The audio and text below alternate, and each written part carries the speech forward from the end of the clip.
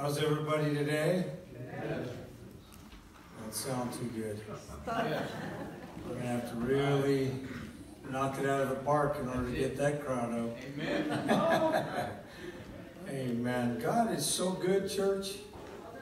I mean, just seeing you here is a blessing. And it's an honor to be able to express the Word of God to the body of Christ.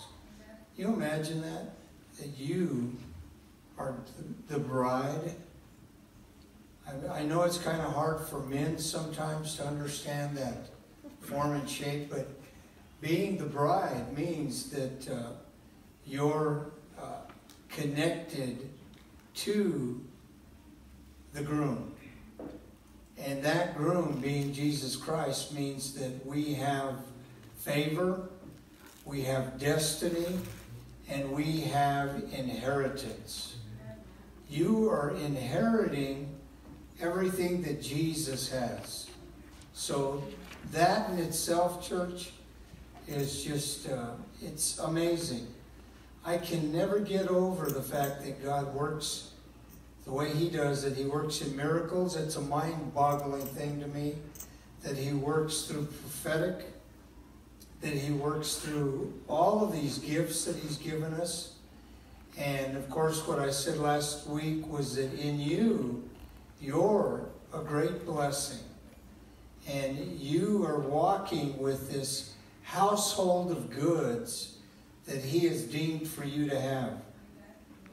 And not all of us operate in these gifts the way we may want to, or are shy or afraid to, but they're there.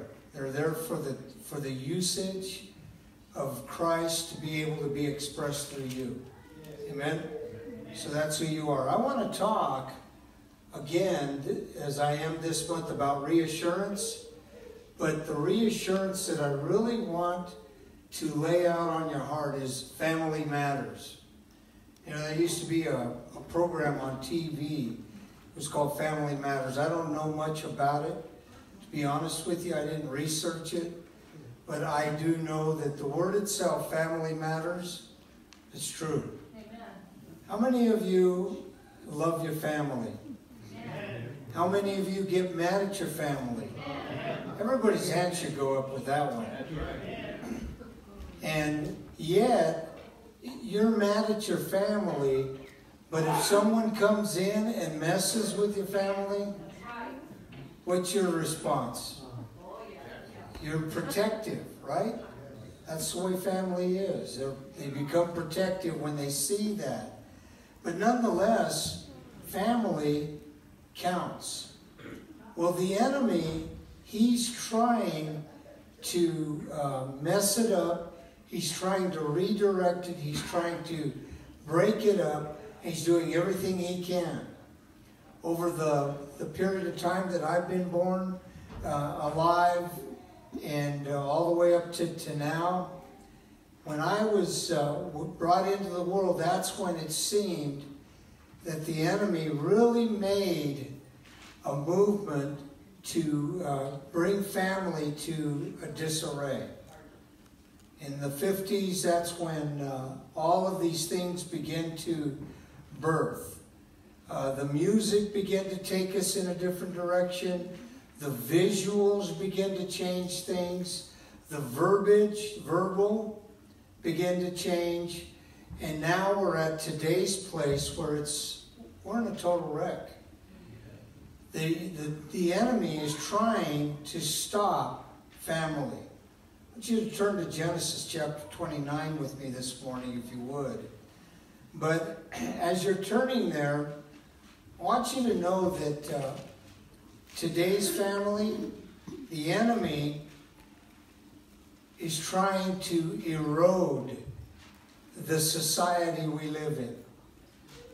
Okay, now, when you think about that, what kind of a society do we live in? What they call a modern age or nuclear society. The nuclear family has been birthed. The millennial is kind of like there was the X and then the millennial, and now there's this millennial, I think is what it's called, which is probably 20 and under, maybe even less than that, into the teens. That particular family has really been eroded. The enemy has come in, he's planted seed. And do you know that the devil's a farmer? The devil likes to farm. And he likes to plant, he likes to water, and he likes to see weeds increase. So his objective is to come into our lives, into our society, and plant seed that's going to misdirect or redirect or cause us to be incorrect when it comes to God, his purpose for family, and who we've become. So with that, what the enemy wants to do is destroy our moral compass. You know what morality is? It's simply the good and the bad. He wants us to walk more in the bad. He's changed the color of bad to white. From black, which was bad, he's changed it to white. We now see the white as bad and the black as good. When I was a kid growing up, they used to have a lot of Western movies and television, what have you. Well, with that Western, they had the guy that was bad and he had a black hat. Well, as the years went on, they began to make that guy a good guy. They just seeded a little here and a little there, caused us to begin to believe the bad is good. It's like when we are now living in society and you walk down the street and people see you and you're a tough-looking person, they say, man, you're bad. And that's a good thing. That means that you carry this aura of fear that emits from you and causes people to fear you. And what do they say? They say that they respect you. And you're bad, evil. And you're respected because you're evil? Twisted, church. We are twisted anymore. Now, in the nuclear family, which is the millennial, and also into going into some of these other stages, in this nuclear family, they've changed gender. Now they have come in and they begin to cause us to change our thoughts of gender. What gender really is. A male, female, etc. Well, I was listening to a program the other day, and they had made the statement that they are trying to get, when a child is born, they want the birth certificate to say human. Now, with that, the reason they want the birth certificate to say human is because they want the persons to begin to, when that child is born and grows, they choose their gender. Nuts, church. This is absolutely crazy. And that's what's happened to us today. Now, I know that a lot of us, we have family that are of that notion. A lot of us have people that surround us that are friends, relatives, that have that belief that they can choose their gender, and the gender isn't what they were born with. The gender is what they choose, okay? So that's how out of whack we've become. So the enemy seeded that years ago in how to change our thought life. Now, I'm not against people. My objective and my job is to love. My objective and my job isn't to judge, but to guide, direct, and build. That's my objective as a man of God, as the shepherd. But I also have to be true. True to this. Yes, this is where I must be true. So along with all of this, church, I just want you to see that what the enemy is desired to do is he did that in the garden. He began his process in the garden. How did he do that? Through Adam and Eve, where he caused them to change their alignment from being aligned with God to being aligned with self. It really wasn't to align with just the devil, the serpent. It was to be aligned with self. Because they made this decision for themselves. Adam stepped in and went into the sin with Eve. Some say it was because he was protecting her and understood what was going to take place. And if he didn't subject himself to that sin as well, then Eve would be alone in it. And man would be completely separated. But because they were connected, they say that he stepped in with her. He chose for self and for Eve instead of aligning himself with God. So now that you've gotten a little bit of mindset and perspective of what I want to preach about today, I want you to look at Genesis chapter 29. I'm going to start in the first verse, and I'm going to make a couple of jumps, but just bear with me. So Jacob went on his journey and came to the land of the people of the east. And he looked and saw a well in the field. And behold, there were 3 flocks of sheep lying by it. For out of that well they watered the flocks. A large stone was on the well's mouth. Now all the flocks would be gathered there, and they would roll the stone from the well's mouth, water the sheep, put the stone back in its place on the well's mouth. And Jacob said to them, My brethren, where are you from? And they said, We are from Haran. Then he said to them, Do you know Laban, the son of Nahor? And they said, We know him. So he said to them, Is he well? And they said, He is well. And look, his daughter Rachel is coming with the sheep. Then he said, Look, it is high day. It is not time for the cattle to be gathered together. Water the sheep and go and feed them. But they said, We cannot until all the flocks are gathered together and they have rolled the stone from the well's mouth. Then we water the sheep. Now while he was still speaking with them, Rachel came with her father's sheep, for she was a shepherdess. And it came to pass, when Jacob saw Rachel, the daughter of Laban, his mother's brother, and the sheep of Laban, his mother's brother, that Jacob went near, rolled the stone from the well's mouth, and watered the flock of Laban, his mother's brother. Now, first off, there's order, okay?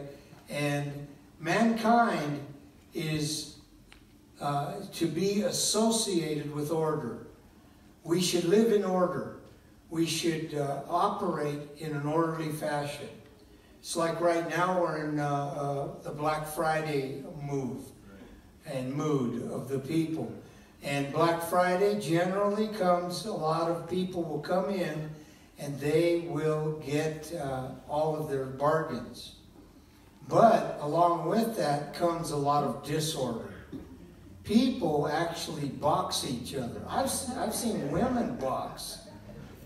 I mean, like men, over a Nintendo or whatever it may be.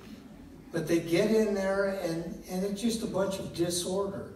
Well, God's purpose isn't like that. God says, okay, this is my order. This is how you're to worship me. This is how you're to serve me. And this is how you're to serve one another. So with that, Jacob, he has come, he's ran away from his father's house. He's running from his brother. And he wants to come to his uncle's house now, who's Laban. His cousin Rachel is there, and she's a beautiful woman. He decides that he's going to give her first of being able to get the sheep. So he immediately goes into out of order. Previous to that, he ripped his brother off. out of order. He ripped his birthright off, out of order. Jacob was a thief. Jacob was a liar. He was a cheat. And he operated in an illegal fashion. That's what the devil likes. He wants us to be illegal. And in regard to the way the family nucleus is, illegal. We have lost our way and now are going down the wrong path in the wrong way. So verse 11 says, Then Jacob kissed Rachel, lifted up his voice, and wept. And Jacob told Rachel that he was her father's relative and that he was Rebekah's son. So she ran and told her father. Then it came to pass, when Laban heard the report about Jacob, his sister's son, that he ran to meet him, embraced him, kissed him, brought him into his house. So he told Laban all these things. And Laban said to him, Surely you are my bone and my flesh. And he stayed with him for a month.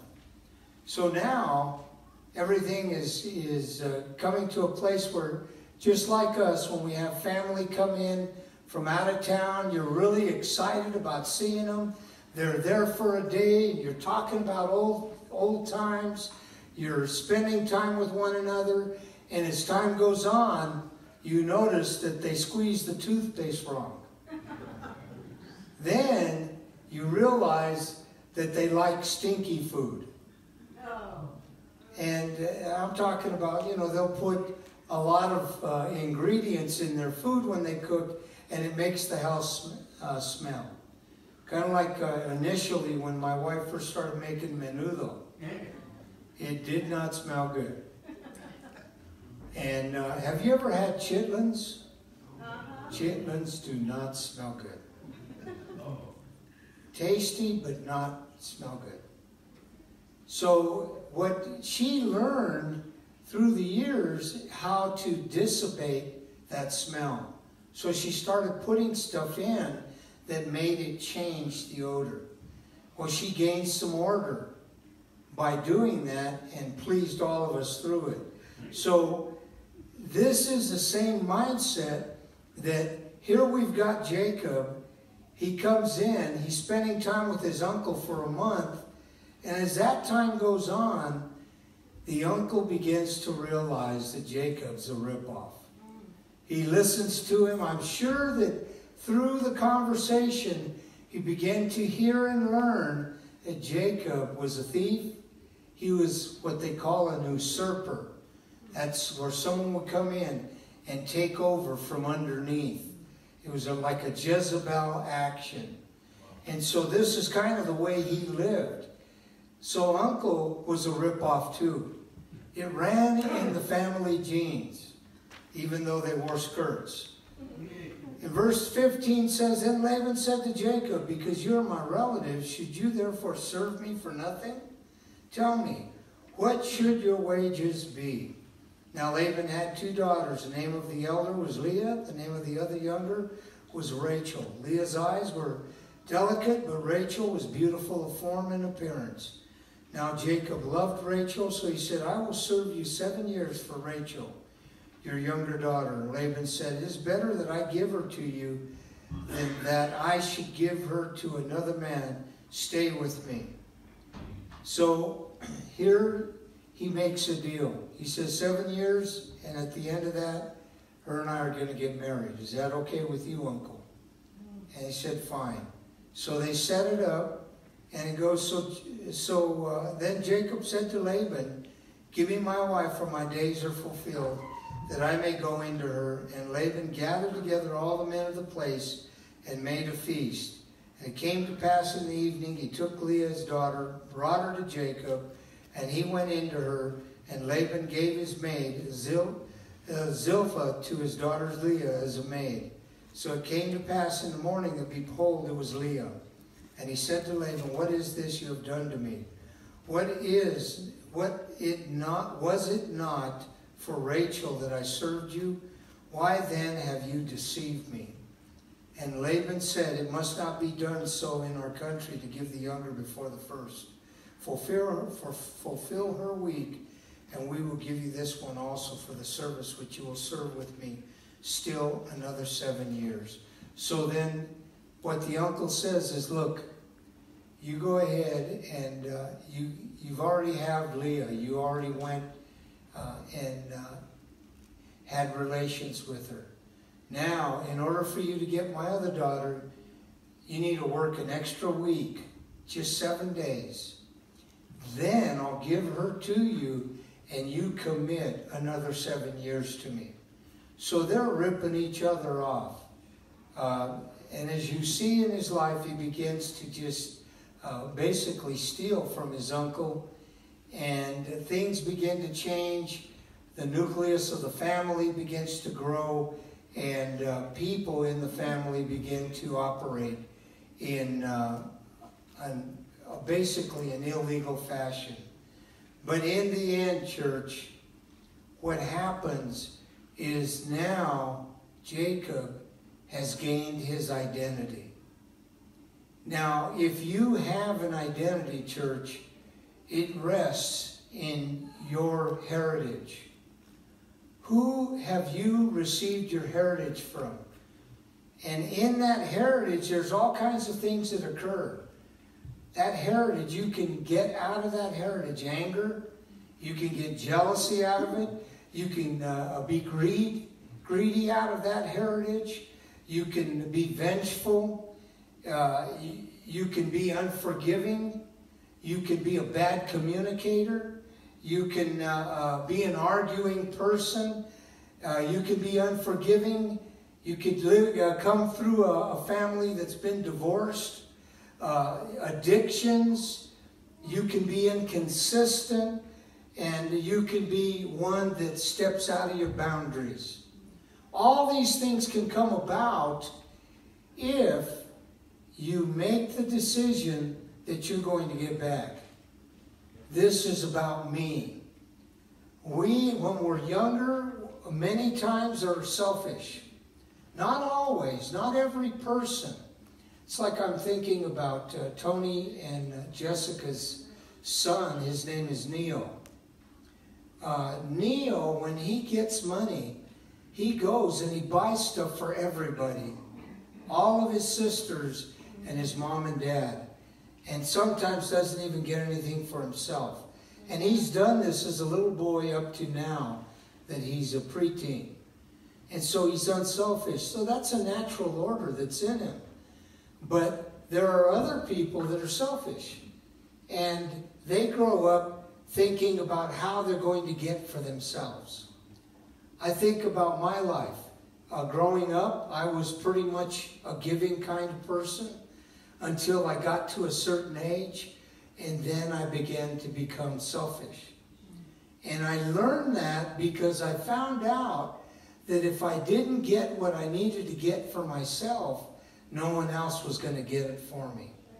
As a little boy, we would go and work on the farm, and working on the farm, we would get paid, and with that money, we would save it, and at the end of those days, at the time of harvest, we'd have all of our money, and stores would go, their goods would be on sale, and you'd go buy your school clothes. And that's the way I lived my life as a little boy, and I thought nothing of it. But as I grew, I began to just do for me. I did it through my teen years. Everything was about me. I remember one time when it was Thanksgiving.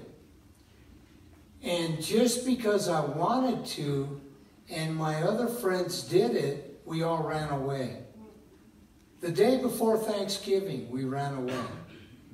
I mean, I was not thinking, and I wasn't caring about my family. I only focused on what I felt like doing. Selfish.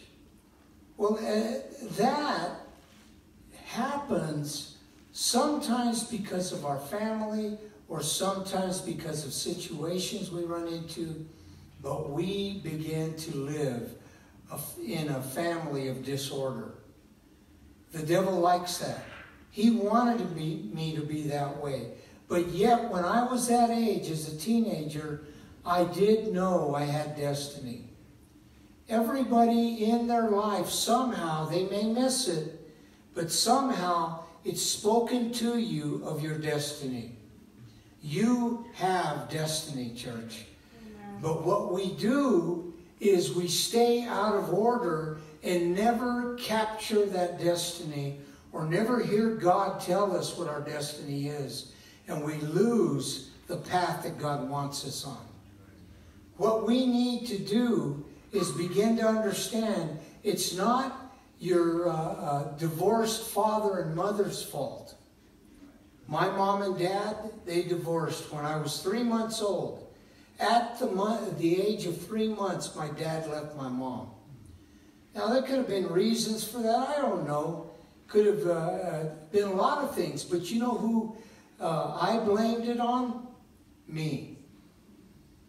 I don't know if you understand that or not, but if your parents have ever divorced, or if you've been in divorces, a lot of times you can blame you or you can blame someone else.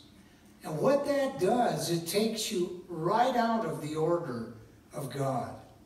God wants us to have that family order that He designed when He initially made Adam and Eve.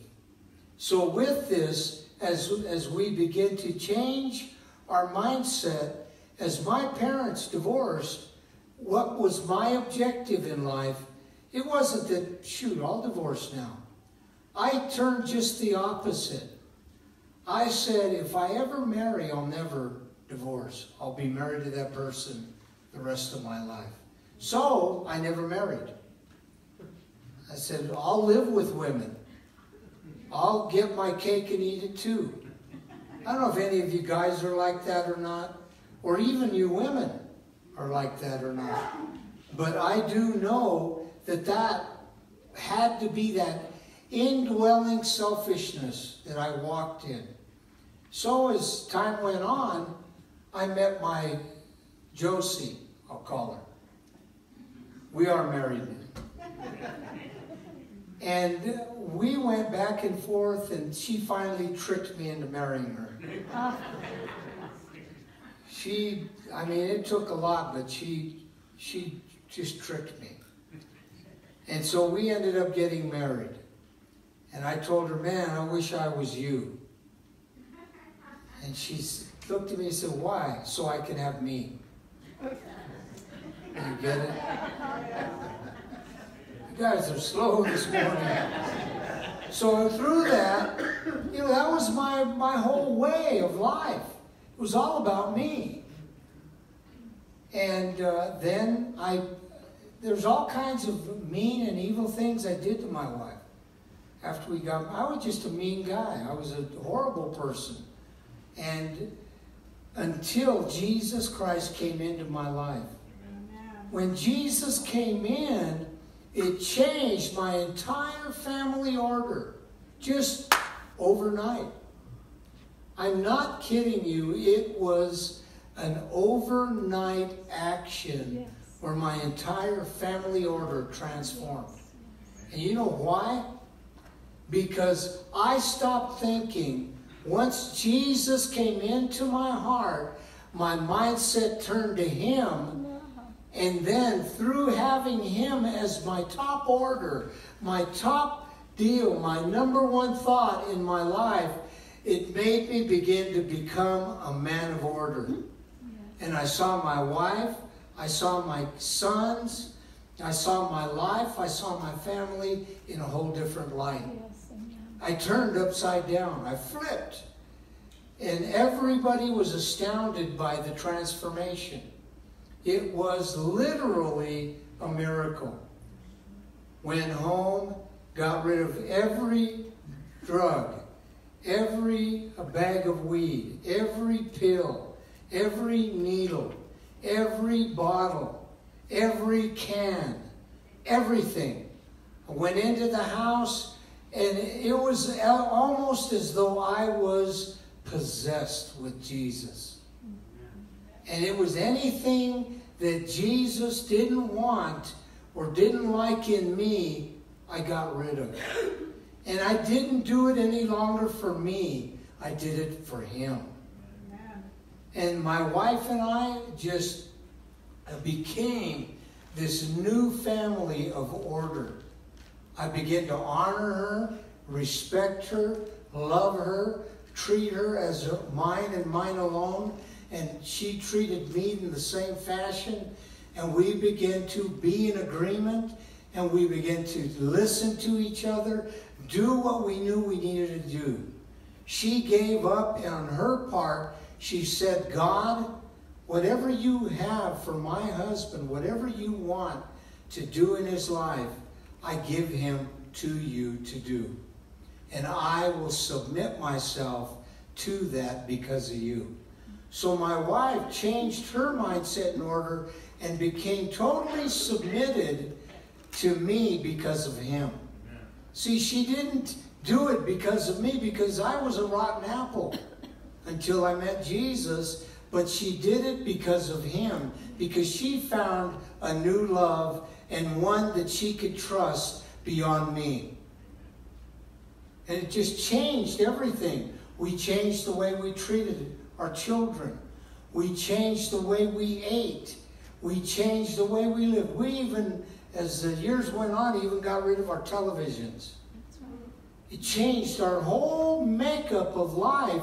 And guess what? When you go home and you don't have a TV or cable, and you don't have videos or whatever it is we got now, you don't have personal computers, etc., we had each other. Amen. And so we had to give our time to each other.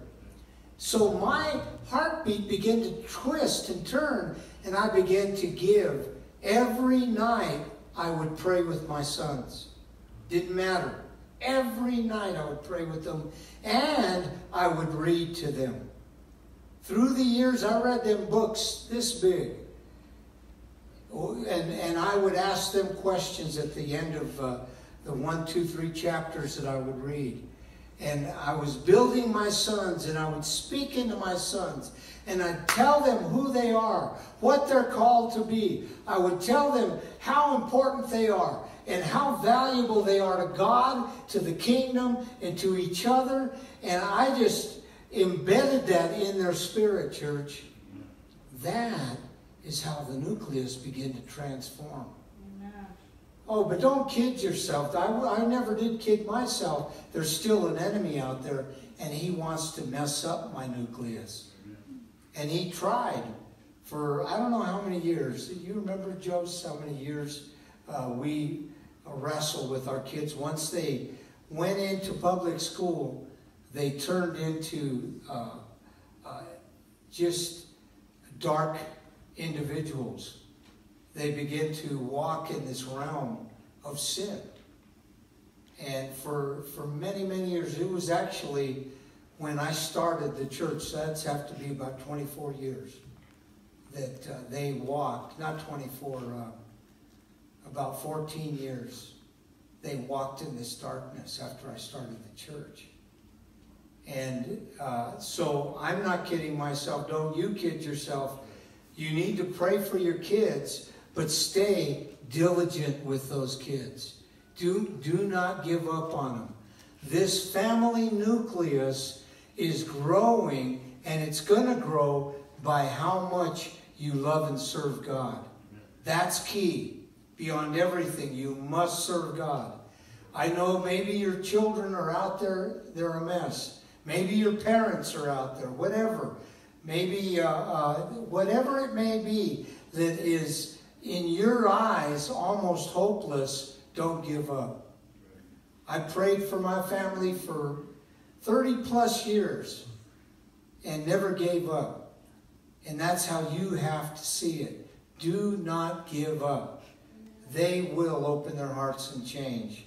So as we see this, our identity in our family and also our friends can really change if we don't stay focused. And the example I want to give you today is the example of a man named Judas.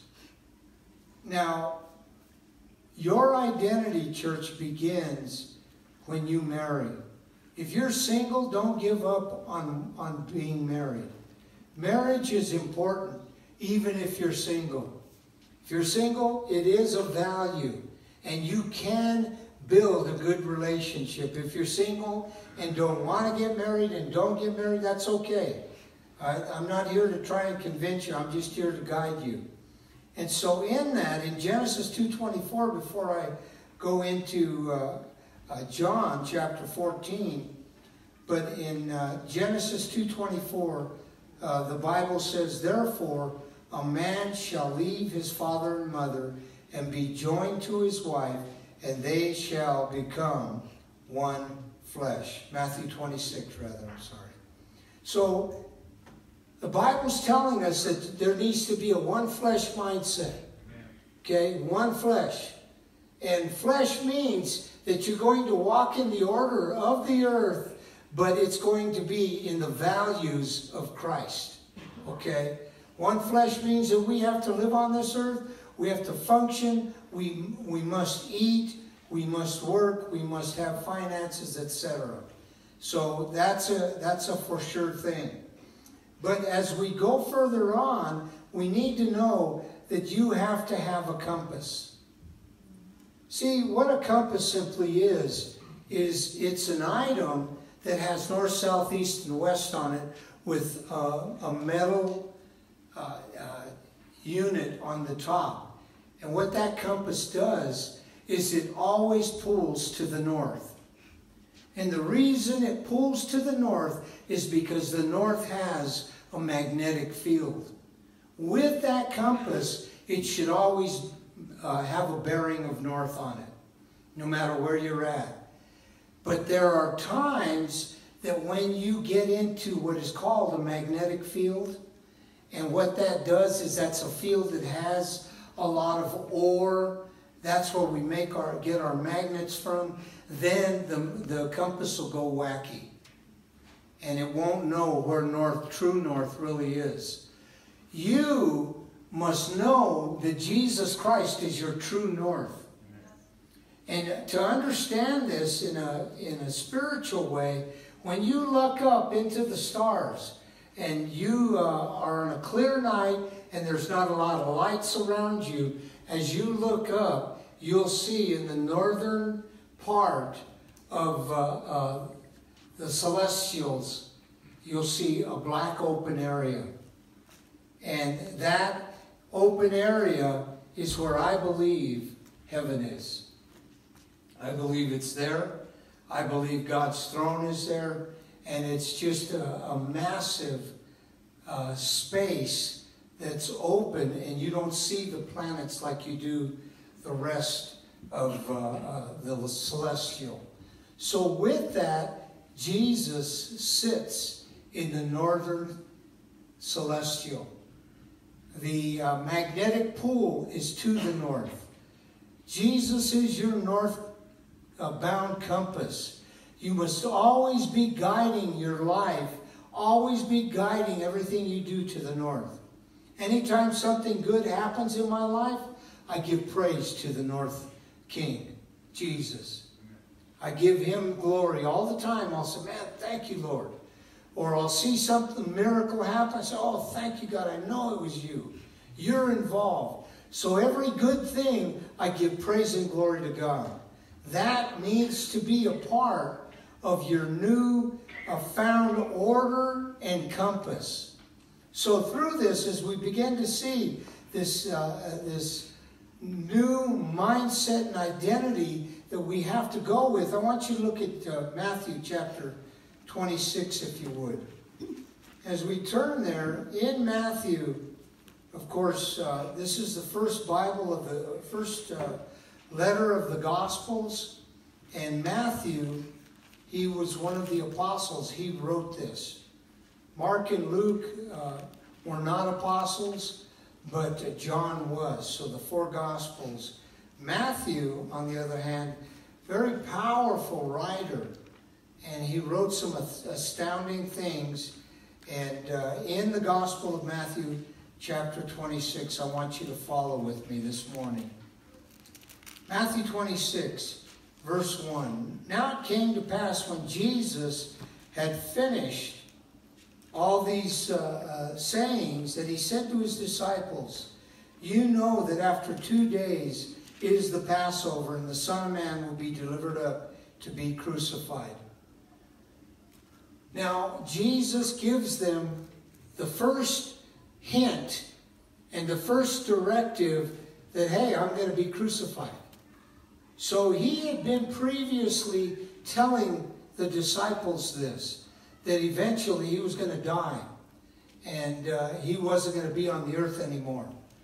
And the disciples kind of didn't understand and ignored and were blinded by the Holy Ghost that they couldn't understand, because they may have done some things that would have knocked the order that God wanted to operate in this whole scenario for Christ to die so that we would be saved.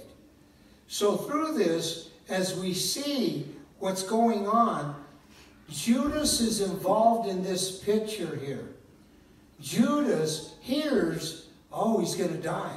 So once he hears that, he begins to get reassured that somehow Jesus is going to die, and he has a plan working inside of his spirit, inside of his mind, by listening to the wrong compass.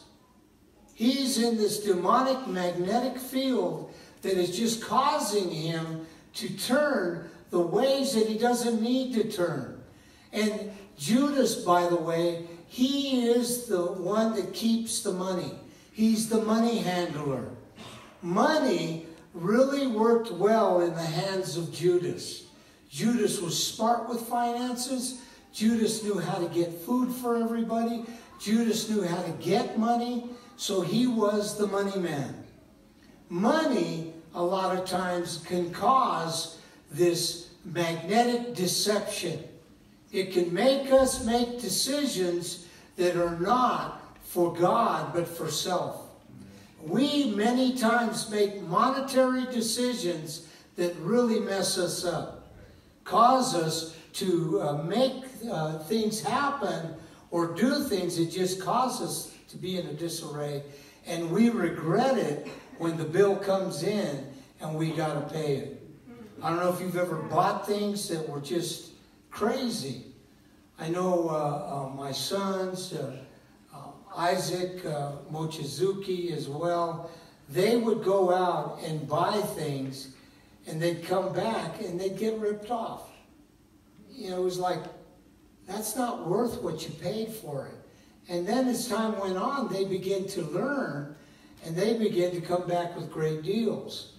But that's not the point. The point is that this money compass causes us to make choice that is improper.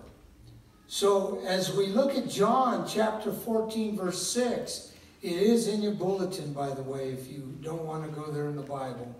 It says this, Jesus said to him, I am the way, the truth, and the life, and no one comes to me, to the Father except through me.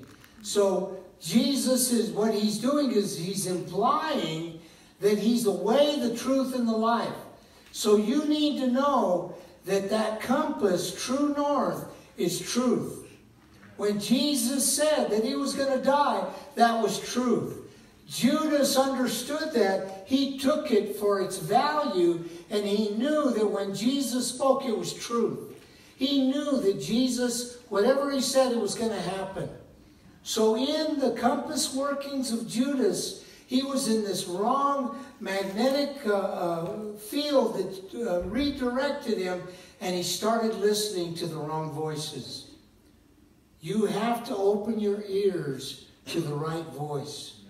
Betrayal, church, is an action. It's a magnetic pull that the devil likes to put on us to cause us to make improper decisions. We can betray in small things and large things, but we must be careful of these actions of betrayal that sit in our spirit. Let's look a little further. I want to follow along from verse 3 to 8. And it says this, "Then the chief priests, the scribes, and the elders of the people assembled at the palace of the high priest, who was called Caiaphas, and plotted to take Jesus by trickery and kill him. But they said, 'Not during the feast, lest there be an uproar among the people.' And when Jesus was in Bethany at the house of Simon the leper, a woman came to him having an alabaster flask of very costly fragrant oil. And she poured it on his head as he sat at the table. But when his disciples saw it, they were indignant, saying, 'Why this waste?'" This is the second thing. Here Judas now has been triggered into understanding that money had been thrown away in his eyes. It had been wasted. It was improper and completely out of his order. Many times we get selfish and are unwilling to give, and what happens is it's out of our order and not God's. Amen. One example, when I was just the other day, my wife, we're always giving funds away. We're always helping families. We're always helping people. People that don't go to our church. People that are out there in the streets. People, just all sorts of individuals. People that are homeless, etc. Always giving things. Even in the street corners. Giving, giving, giving. Well, there's an individual or family, I can't even remember the specifics, but it had to do with giving more money. And I got kind of frustrated. I didn't reflect this or tell my wife, but internally, I started to wrestle with the giving. You ever done that? You ever get just flat out tired of giving? Like this church, we don't pull on people to give. We just don't do that. It's just not in my nature. We trust God that He's going to work on you to give. That you're going to take care of those things when you feel God needs you to. Nonetheless, with that, I got a check in my spirit. As I began to sour on giving, what occurred is God began to work on me. He said, "Son, this isn't your money. It's not about you." I pulled back, I reevaluated, I got out of that magnetic field that the devil would put me in, and I got on the true north compass. Amen. And when I did that, all I did was get back into order. Church, we can give and give and give and never outgive God. And it doesn't even have to be giving to the church. It could be giving to mankind, no matter what. God always has His way of striking you and convincing you. But it's up to you to be able to hear that movement of the compass to know if you're true north or in a magnetic field of the devil. And there's where you have to learn whose voice it is you're listening to. So as we look at this, this is the second instance of Judas now beginning to understand, number one, Jesus said that He is going to go to the cross. He said He was going to die. Number two, this woman has anointed His body. But deeper than that, Judas got ticked off because they used this possibility of money, this possibility of this oil. It was a year's wage of oil that was in that ointment, and he got ticked. Him, and he started to influence the others that were around him. Because if you notice, it doesn't just say him, it says they. So the disciples got in an uproar, and they saw this woman. They're freaked out. She's got this alabaster, and she breaks it over the head of Jesus, and it pours all over His body. And it saturates inside of Him. And Jesus tells them some things after that occurs.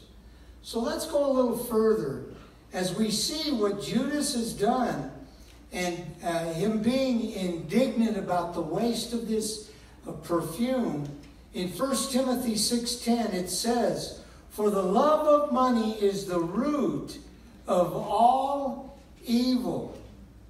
It says all kinds of evil, for which some have strayed from the faith in their greediness and pierced themselves through with many sorrows.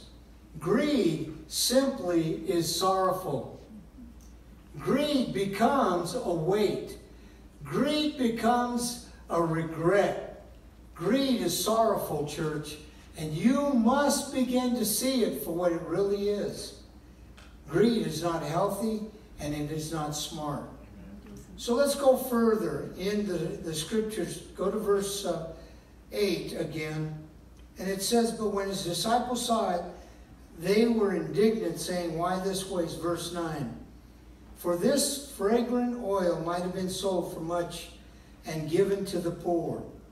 Now, I believe this is Judas speaking, and he's saying that he could take care of the poor. Well, in the scriptures it says that what this guy was doing is he was ripping money out of the money bag that went to Jesus and the disciples. Now think about this. If Judas was actually ripping the money off and Jesus is alive and in the same group with him, how deep has his compass got messed up? He just walks in a field that is an ore of magnetic pull that's pulling him towards the enemy's camp. He has actually been stealing money from the money box. That is mind-boggling to me. Church, many times we think and we say, you know what? I wouldn't have done it that way if Jesus was in front of me. If Jesus was with me, I wouldn't this. If Jesus was actually there, I wouldn't that. And we would say things that we say would never happen. Peter did. Peter said, "I'll never deny you, Jesus. I'm with you, bro. Me and you, homie. We run together and we die together." That's how our mindset is. Jesus turned when he heard. Peter tried to pull Jesus to the magnetic field, and Jesus felt that magnetic pull, and he turned and he looked at Peter when Peter said, "You're not going to die. We're going to protect you, homie. I got the sword, baby. I'll take care of anybody that comes near you." You know what Jesus told Peter? He said, "Get thee behind me, Satan, for thou art an offense to me." Get out of that magnetic field, Peter, and get back on the true north. Amen. That's where he lost his whole directive and messed it up. And it all came to pass, too. So as we see this going on, here we've got all of these protests. All these guys are ticked off. And that they said that all this money could have been given to the poor. Yeah, right. You could have had steak instead of fish. That's what you're thinking about, Mr. Disciple. And it says in verse 10, "But when Jesus was aware of it, he said to them, 'Why do you trouble the woman? For she has done a good work for me.'" Many times, church, the simple things, the things that to us are not as significant, are extremely significant to God. When you give somebody money on the corner, you may think, I just feel bad for them. But no, that's a deed well done. I don't care, church. Even these guys that say, "Hey, I'll be honest, I'm going to buy a beer." I've seen those signs. It's like, that's not between, this is between me and God and you. And I want you to know that Jesus loves you, man. And I pray you get out of this mess. And give him money and go on. Let the Holy Ghost, the seed you just seeded him with, oh, trust me, somehow, some way, God's going to go. And he's going to bring the movement of the Holy Ghost in his spirit and draw him closer to God. Maybe 2 steps, maybe 10, or maybe right to God. But it's not up to us. Our job is to be a good Christian. So we go further in verse 11. For you have the poor with you always, but me you do not have always. There goes another trigger. Judas is in the group, church. He's thinking, he's not going to be around. He said he's not going to be around. He said he was going to the cross. He said that she did this for his burial. He said that he wasn't going to be here much.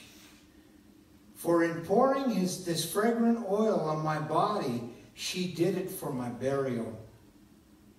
Assuredly, I say to you, wherever this gospel is preached in the whole world, what this woman has done will also be told as a memorial to her. Then comes the hit, church. And as we look at the scriptures and begin to see that this reassurance of death comes to the heart of Judas, Judas picks it up. Judas is in that wrong magnetic field. Judas isn't on the true north compass. All that going on. In Matthew 26, 14 through 16, the scriptures say this. Then one of the 12, called Judas Iscariot, went to the chief priests and said, what are you willing to give me if I deliver him to you? And they counted out to him 30 pieces of silver. So from that time he sought opportunity to betray him. Now in that statement, they said that they were going to give him 30 pieces of silver. And 30 pieces of silver is not quite a heavy sum as we anticipate. It's, I think, 6 weeks of 6 days a week weeks wages. So what that comes out to be is $7,200 in today's money, in today's work. So $7,000 these guys are going to give him so that they could kill Jesus. Now, in all of the workings, church, you can begin to see in the scriptures why Judas did the betraying.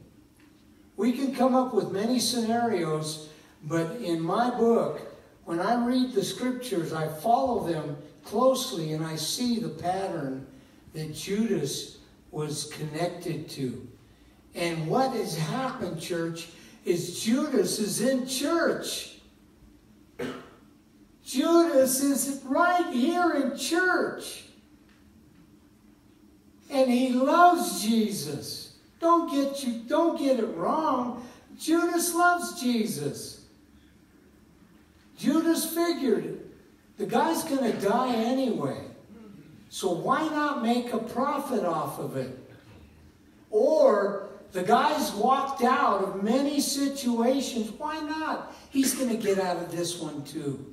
He's not going to die. He's just talking stuff. Who knows the true reasoning, but in my belief, it has to do with this deception that he is in this wrong magnetic field in the body of Christ, in church, and he's lost his true direction. Why? Many reasons.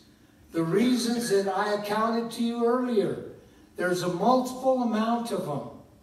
As we look at the list, we can see that anger can cause us to lose our magnetic draw to the north. Anger can blind you, church. Amen. Jealousy. Jealousy can cause us to begin to be embittered. And we have a root that begins to come up from the ground into our leg, into our heart, and cause us to be embittered because of jealousy. And this jealousy is something that you're not meaning to make it begin to put you in that magnetic field, but it is. Along with that comes the greed of money. Your greediness can move you down the wrong path. What's greediness? Work. Many times we'll start to work, we'll make extra money, we're doing well. We like the fact that we can now buy this and buy that and purchase this and purchase that. And what it does is it begins to blind us that who your true source really is. It's the true north. But we've gotten into this magnetic field and decided, you know what? I'll work Sunday. There has to be some principle in you that says, no, I won't. I remember working for the city of North Clinton. I was I was the guy that was in charge of all the metering systems in the city. And being that guy, I had, there were a lot of rules that were put down. I had to go to school to weld. I had to do all kinds of stuff. And guess when welding was? Wednesday nights. What? Wednesday nights? So what's the big deal about? Well, Wednesday nights I go to church. I told my boss, I said, you know what, boss, you got to find another day for me because I won't go on Wednesday. What do you mean you won't go? I'm your boss. I'm telling you to go. I said, sorry, it's when I go to church. I don't care. You gotta figure something out. I said, fire me. I'm not going on Wednesday nights because it's too important to me. I made a principled call, and I was valuable enough that he fixed it so that I could go at a different time. That's fine. Then as we go further on, you can see where you're getting challenged. Then come Sundays. Sometimes I had absolutely no choice. I had to because I was on call. And being on call meant that you went when they called you. That was a part of your responsibility. I signed a paper at the beginning of my job that said, yes, I will. So I had to obligate to what I signed. But nonetheless, principle, church, is key to your victory in family unity. Principle, what's that in your family? It's that you're willing to do what's right for your kids. And if you need to start working out, work out at an earlier time in the morning. If you need to start praying and you're not, start praying early in the morning or late at night. Or work out late at night. But you have to sacrifice so that you can take care of the nuclear family, the nucleus of that family. So that your time and your objective is to do first the work and will of Christ, and second, keep together my family and show them this is how Dad lives, son. This is how your daddy is. Your daddy's a hard worker. Your daddy's this, your daddy's that. And you're not even telling them that. They're just seeing it.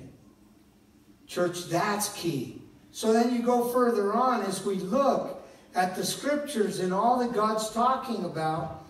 It says in verse 14 of our text, then one of the 12 called Judas Iscariot went to the chief priest, said, what are you willing to give me if I deliver him to you?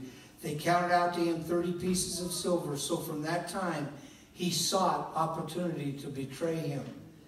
Now, on the first day of the feast of unleavened bread, the disciples came to Jesus, saying to him, where do you want us to prepare for you to eat the Passover? Then he does the Last Supper. And guess who's in there with him? And he knows that he's betraying him, Judas. At the end, they say, well, which one of us is it? Is it I, Lord? All 12 of the disciples went to Jesus. And they had what they called a reclining system at that time. The seats were just on the ground, and they had pads along the seat, and each of them would be around this rectangular table, and they would lean on each other and rest with their elbows to eat. And they would get their food that way, and they would eat with their hands. So with this way and reasoning behind it, Jesus tells them, hey, the guy that's going to dip his bread in the soup, he's the one. And they have no thought. They kind of lost focus of what Jesus really was saying. And at that time, when Judas dips his soap and Jesus dips his sopa, they go ahead and they both pull it out and they eat it. And it was Judas. But they didn't know it, didn't see it. Then Judas turns to Jesus and said, Lord, I've got to go take care of some business. And Jesus tells him, he said, go do what you have to do. After he leaves, he says to the disciples, woe to the man that betrays the Son of Man, for great perdition is about to fall upon him. In other words, church, today he's regretting and screaming out, I'm sorry, Jesus. I'm sorry I betrayed you. He sits in hell right now. There's no salvation for Judas, church. None. Because Jesus said he'd be in hell. Jesus made the comment, not Judas, not any scholar, not anyone that wrote the Bible, but Jesus. With all of this going on, and we see vengeance comes next. That's an evil action that we sometimes want to get back at each other. Just like Jacob with his brother Esau. Esau wanted to come back at him. That's why Jacob was there with his uncle Laban. Then forgiveness and communication. You can go on and read the list and see that what happens is we can get distorted in our view, our need, our want, our love for one another. Mess the whole family up and go the way of the world. The world is trying to draw you and trying to get you to distort the way you live with your family. But you know what? I'm here to tell you, family and friends are the most important next to Christ. You need to know that, church. Need to learn that if you're contemplating something right now, you're thinking about sin, you're thinking about adultery, you're thinking about leaving, you're thinking about whatever it is, don't do it. Whatever is contemplated in your heart and mind, after you leave this place, and there's a temptation of the magnetic pull on your life, detect what it is, and know that it's the wrong magnet and wrong compass, and you've got to get to the true north. That's why church is so important. I encourage you, church. I encourage you to start coming as much as you can. The days are darkening, and the time is coming to an end.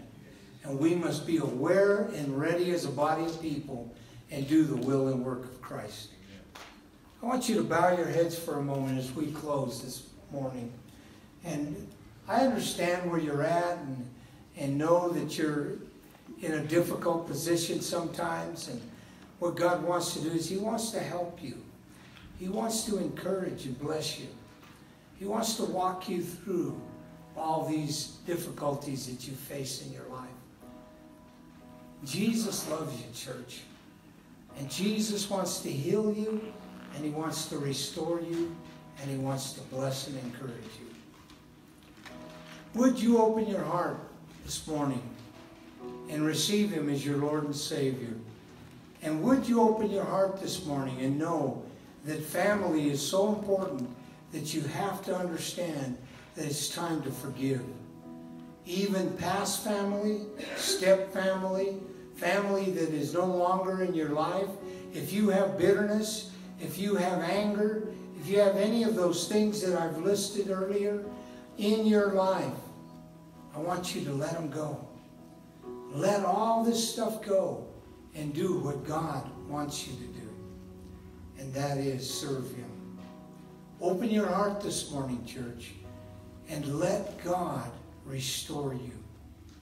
This morning, maybe you don't know Christ, or you know Him and you've lost touch with Him, or you're backslidden and you're back here and you're willing to open your spirit and your heart to Him. If that's you this morning, you want to get saved, I want you to raise your hand and say, Pastor, I want to give my life to Christ. Just raise it up and down. Yes. Yes. Or there are others. Just raise your hand up and down. I'm not going to ask you to come up here. I'm going to pray with you where you're at. And I want you to open your heart. Amen. Christian, persons that have heard what has been taught this morning, would you understand and open your heart to the family? And would you begin to change all of those roots that are in your life, that they would be removed and destroyed? You have a root of bitterness, a root of anger, a root of violence, a root of alcoholism, a root of whatever it may be, lying, stealing, whatever those roots are. And I want to pray for you this morning, and I want you to pray with me about those roots. If that's you, raise your hand. Say, Pastor, I've got roots, man. I've got things that I can't get rid of. There's habits I have. There's issues that are in me, and I need to be free of it. I'm tired of living the life I've lived. Now, if that's you, and you want to trust that God's going to set you free, if you can come up here, I want to lay my hands on you, and I want to pray for you. And if you've raised your hand for salvation, come up as well. So if you raise your hand at all, I want you to come up that I can pray for you. Even if you did not raise your hand and you need prayer, you just need someone to lay hands on you, I encourage you to come up. We're going to believe for God to begin to change this situation. Amen.